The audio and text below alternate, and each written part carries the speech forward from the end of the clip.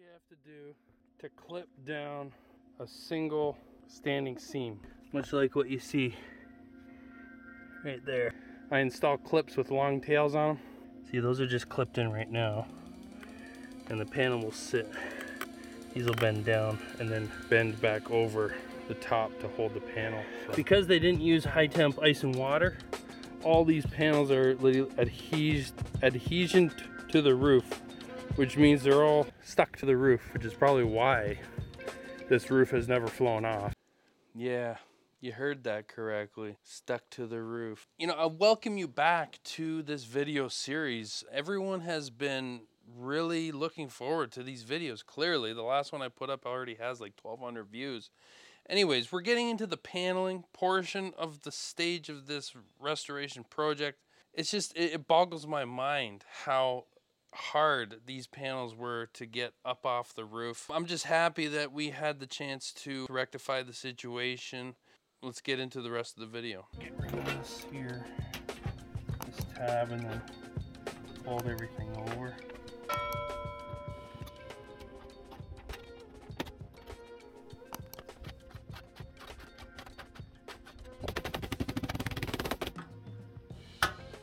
Get this away.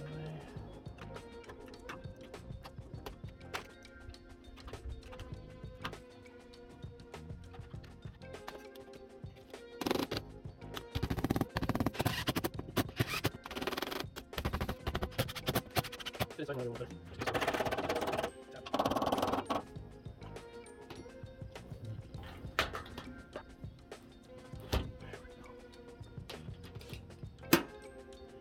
We can clip the panel.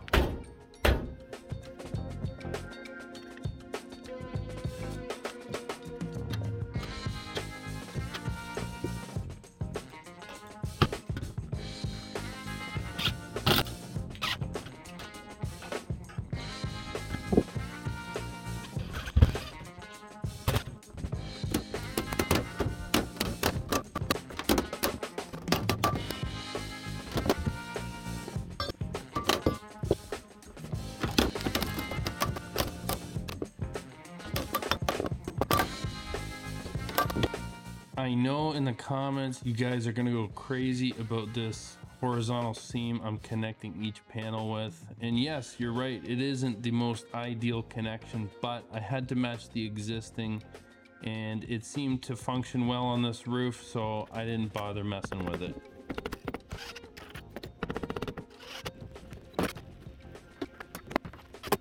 You can see the remaining roof to be covered is exactly the width of the panel, and that is because we were able to split a sheet exactly in half and have the panels work out to the same dimension as the previous panels, but with a mechanical lock standing seam instead of a single lock standing seam.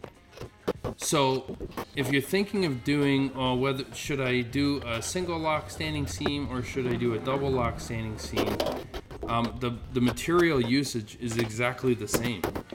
A 15-inch wide panel with 3 inches allowance for a mechanical female and male on each side equals out to 18 inches whether you do single lock or double lock. So there's really no saving in material if you decide to go like the existing contractor here and do single lock.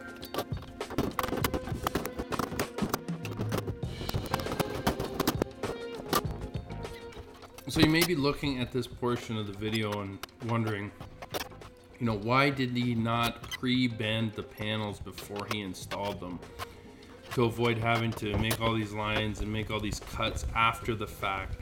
And yes, it is more difficult to do, but it's not completely impossible. But there's a very specific reason why I did it this way, was because what we have to do is we have to double fold the ends of the seams before we turn the valley hook.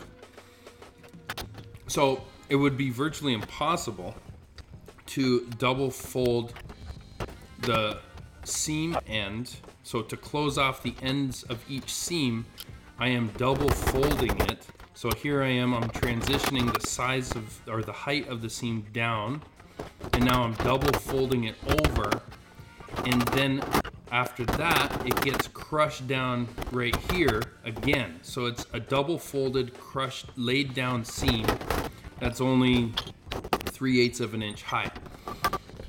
So all of those seams would not be able to do that if I had pre-folded the bottom valley. So again, process and procedure is very important in these with these styles of details, and hopefully this video sheds a little bit of light on that. So what I'm doing here now is the valley hook. So the first turn of the valley hook, I have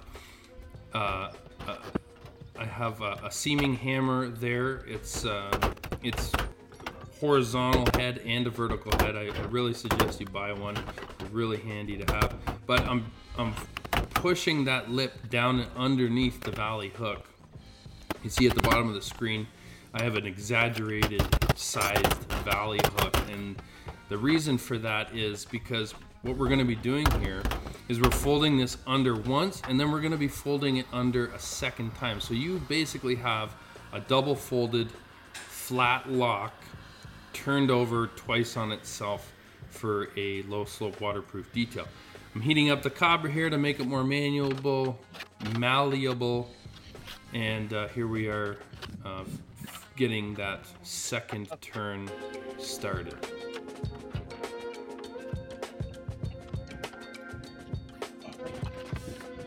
And yes, it is very time consuming, and there is a lot of work that goes into this and a lot of planning that goes into this. But you know, when it comes to low slope and pooling and ponding water and sitting snow and spring thaw, you know, you sit at home and you wonder, and for any business owners out there, you really start to gain a respect for high quality work, because, you know, yeah, even though you pay more up front to have this specialty work done, and you're gonna pay a craftsman, you know, probably double to triple what you would pay normally guys for typical standing seam.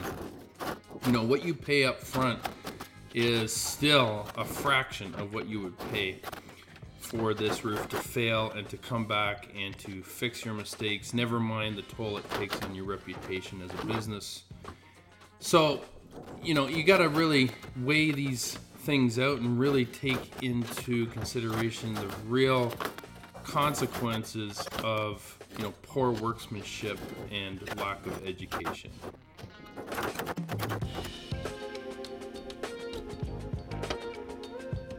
I have the machine all set up. There's some adjustments in some of the wheels here that you have to do before you really start using it, but I'm just showing you how quickly it is to get set up to your drill.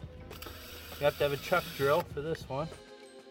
You can actually get one of these awesome seaming machines at a website called www.storts.com. I'll leave a link in the description for you to pick one up. We have a promo going on with this company, and if you use ASM 101 at checkout, you get free shipping, and it helps support the channel a little bit, so thanks in advance. One thing you gotta keep with you still on every job, this just gets things started. This machine has both single fold and double fold capability, so we're gonna start with the single fold and do the first pass.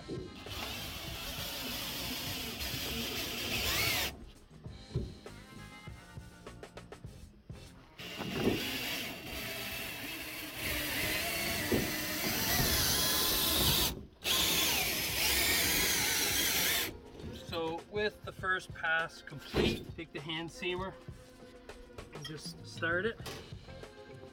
Go a couple.